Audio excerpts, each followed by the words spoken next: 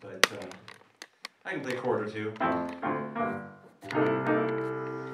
You say potato, I say potato. You say tomato, I say tomato. No, you don't. Nobody says tomato. Unless your first language is Latin-based, nobody says tomato. And nobody fucking says potato, all right? I mean, maybe if you're down south, you know? You say potato, I say tater. You say tomato, I say tomato. I mean, at least those are words people say. Are they real words? I don't know. I'm not a linguist. That's not up to me. But it's real shit that people say in, you know, life. You know? And you can't really translate that song well either. You can't really do like a French bistro, you know? You say potato, I say pomme de terre. It just doesn't quite work, you know? I always wanted to be a jazz singer, you know? That smooth. I mean, if I could, I would Michael Bublé your panties to the floor. But my voice is just too rough. It's just too wrecked from scotch and coffee and stuff, so I just don't have that kind of voice. But you know, jazz lyrics are kind of bullshit anyway. Because that song, if you don't know, that song is called Let's Call the Whole Thing Off. And the first verse is something to the effect of, you say potato, I say potato. You say tomato, I say tomato. Potato, potato, tomato, tomato. Let's call the whole thing off. So what is that song? The person singing is in a relationship that's over, but he doesn't have the fucking balls to just say, look, I'm not feeling this, let's take a break. So he makes up a bunch of bullshit excuses as to why they're not compatible, you know? You say words right, and I mispronounce shit on purpose. We're just not compatible. I mean, at least he's nice enough to say, it's not you, it's me, you know? You have a firm grasp over the English language, and I can't even pronounce potato. Fuck it, give me back my key. Which is how the song should go, if we're being honest, right? Fuck it, we're done. Give me back the key to my apartment. I'll mail you the phone bill. Your shit's on the sidewalk. Let's call the whole thing off. Thank you. I'll be here every Friday for the rest of the week. And here's one such example. It's one of my favorite I Still Love You songs.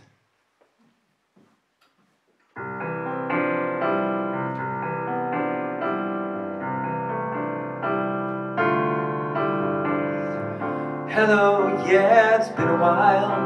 What's up? Wanna screw? That's right, it's a booty call, 'cause babe, I sure miss the things we used to do. Now I was thinking maybe later on, you and me, we could go for a ride. Maybe finally try anal sex. Look, I picked up some Astro Clyde. I'm not talking about moving in, our relationship's in the past. But there's a tingling, stirring up down below, and I really wanna get on that ass.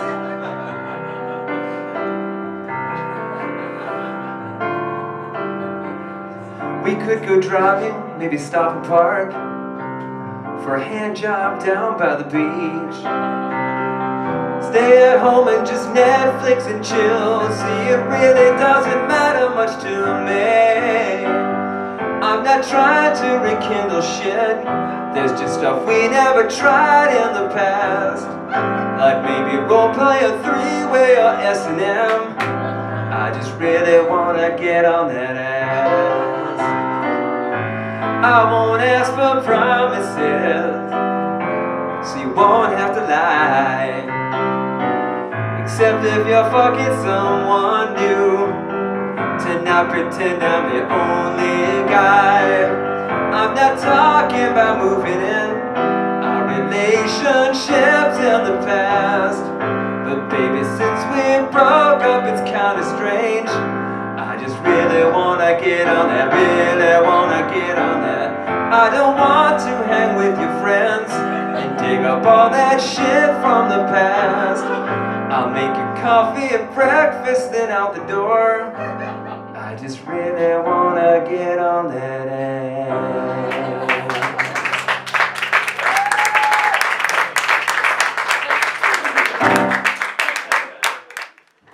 WGBC Public Radio would like to thank you for tuning in to our Spring Pledge Drive. If you enjoy music to make you feel superior and similar programs, why not consider calling in a pledge today? For a $10 pledge, we'll send you a WGBC t-shirt, which you'll never wear, but will make you feel like you've helped every time you move it out of the way in your t-shirt drawer. Or for a $20 pledge, how about this lovely WGBC tote to collect all of that dust and cat hair in your closet? For a $30 donation, we'll read your personal message on the air. We'll just pretend it's not a paid commercial slot. This is just some of the useless crap you'll receive during our Spring Pledge Drive. We now return you to your regularly scheduled program, already half over. Dr. Professor Ignola's Fervis Mendax Music Education Series presents Tom Waits' Children's Hour.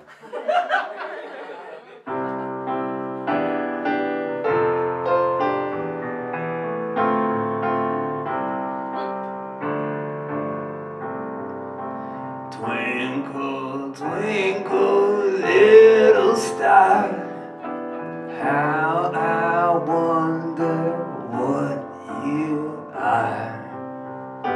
Up above the world so high, shining bright in the night, down on me and my wife and my little girl, and all the hookers from Dort Highway to the hospital on the west side. And the junkies, don't forget the junkies, they need some starlight too. Twinkle, twinkle, little star, how I wonder what you are. Jake the Snake had 32 G's, he lent to Sam the Weasel. Sam came back a little bit short. Pop goes the weasel.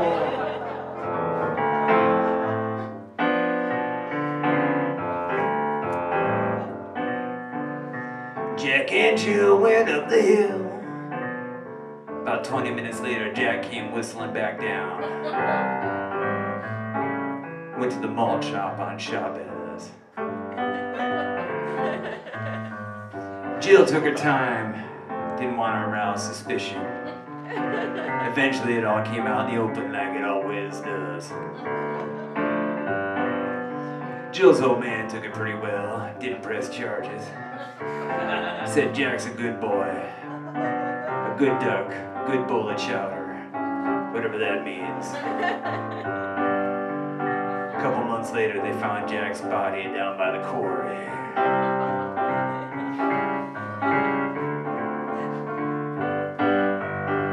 And that's the story of Jack and Jill.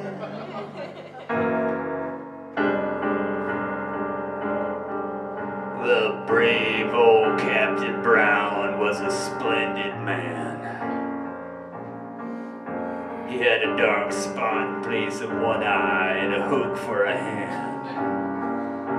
And when he was up, he was up. And when he was down, he was down. And that's when you'd better stay away from that man, 'cause he'll spread your bones all over town. Three blind mice, see how they run, see how they run. Three blind mice, see how they run, see how they run. They all went after the farmer's wife. She cut off the tails with a carving knife. Have you ever seen such a sight in your life as three blind mice, three blind mice?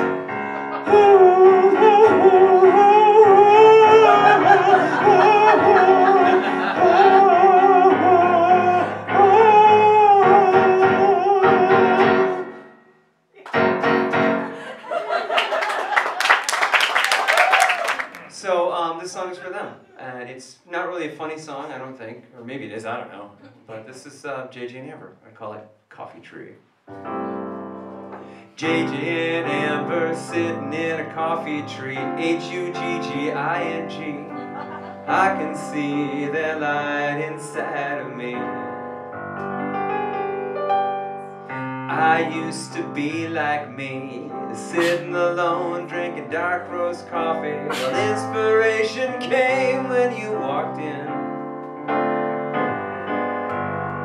You both smiled so bright. It was mirrored in each other when you held each other tight. Made me want to find love again. Goddamn you. I'd nearly given up. Who nearly cares? You made it seem profoundly mundane again. Oh, so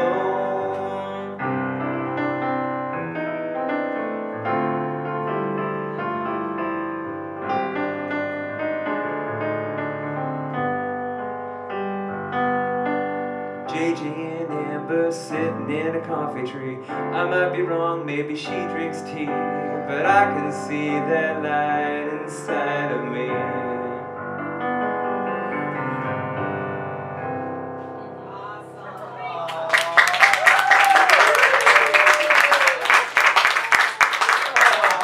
This is from the 60s. This is by Country Joe and the Fish. This is called Feel Like I'm Fixin' to Die, rag.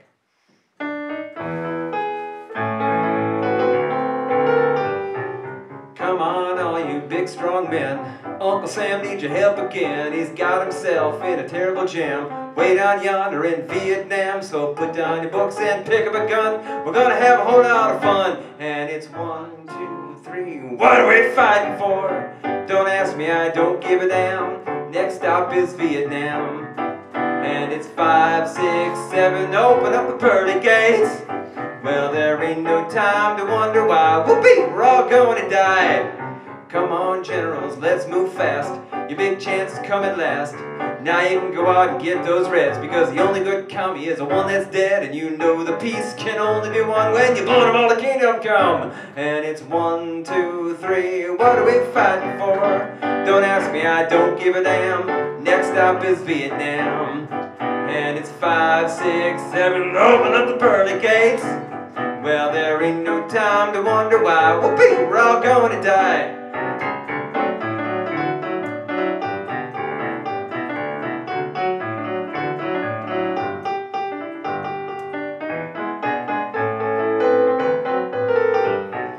Come on, Wall Street, don't be slow. Oh man, this war will go, go. There's a lot of good money to be made by supplying the army with the tools of her trade. Just hope and pray that if they drop the bomb, they drop it on the Viet Cong. And it's 1, 2, 3. What are we fighting for? Don't ask me, I don't give a damn. Next stop is Vietnam. And it's 5, 6, 7. Open up the pearly gates. Well, there ain't no time to wonder why. Whoopee, we're all going to die. Come on, fathers throughout the land, pack your boys off to Vietnam. Come on, mothers, don't hesitate. You gotta send your sons off before it's too late. You could be the first ones in your block to have your boy come home in a box. And it's 1, 2, 3. What are we fighting for? Don't ask me, I don't give a damn. Next stop is Vietnam. And it's 5, 6, 7. Open up the pearly gates. Well, there ain't no time to wonder why. Whoopee, we're all going to die.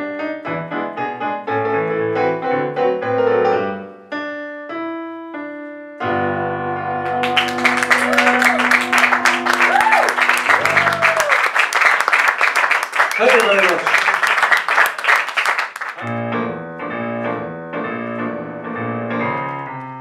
I was so alone right after World War Z. Felt like I was the last man on earth. I like that movie. Then Jenny came along and turned her bloody eyes on me. In her look I knew what I was worth.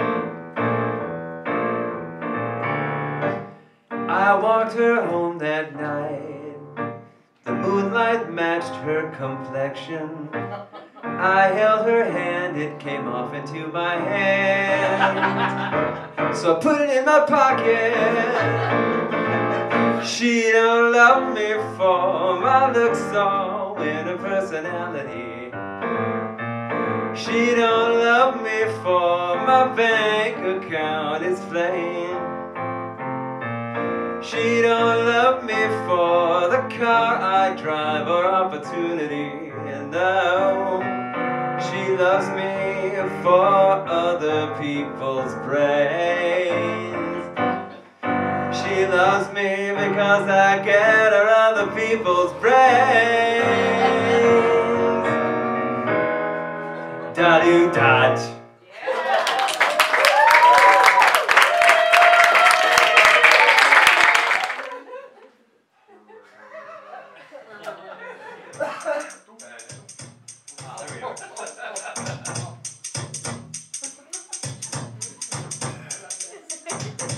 Now this is a story you may have read, how my throne got usurped and I got dead. And I'd like to take a minute, just sit and hark. I'll tell you how the prince did now become the king of Denmark. And verily, 'tis some bullshit.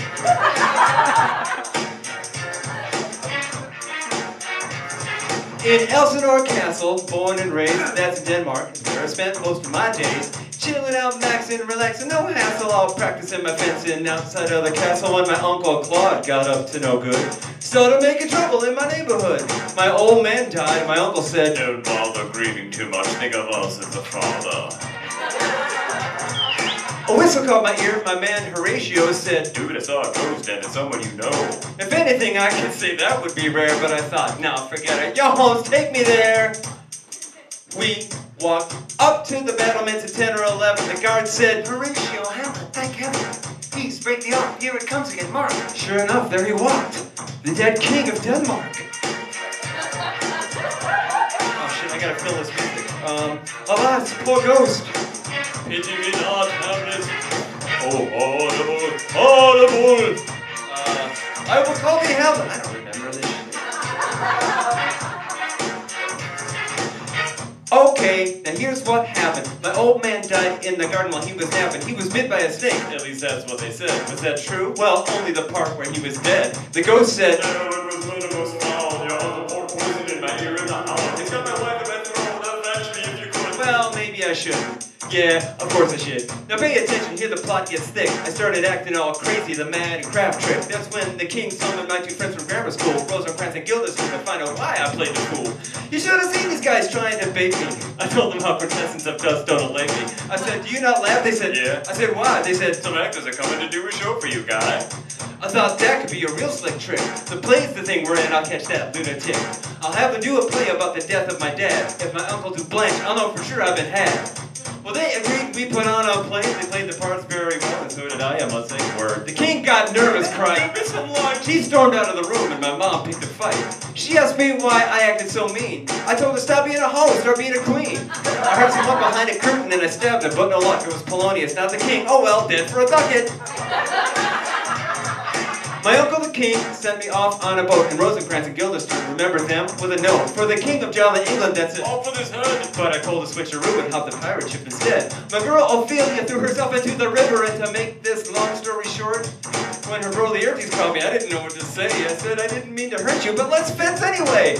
I thought that we were only fencing for sport. Come to find out his sword was dipped in poison of some sort. So was the pearl the king dropped in my cup, and my poor mother toasted me and drank the cup up.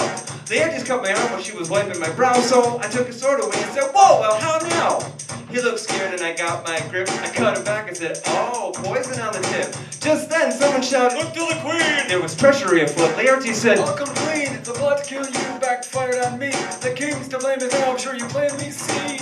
I can't believe it. Everybody is dead. Well, defecation happens, or so it's been said. The rest is silence. Everything's going dark. And that's the story of the Fresh Prince of Denmark.